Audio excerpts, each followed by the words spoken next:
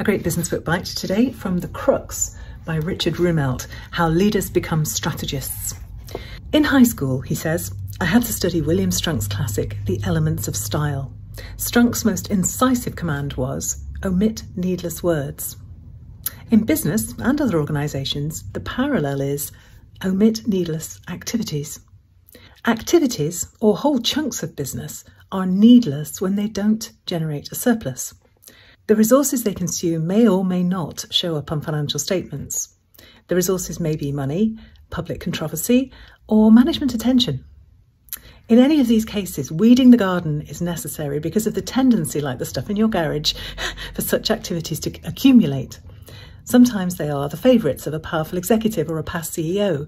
Other times they are parts of a larger unit kept alive by its ability to subsidize them. In any case, when they are not needed for a vigorous programme of growth, they sap time and energy from more important things.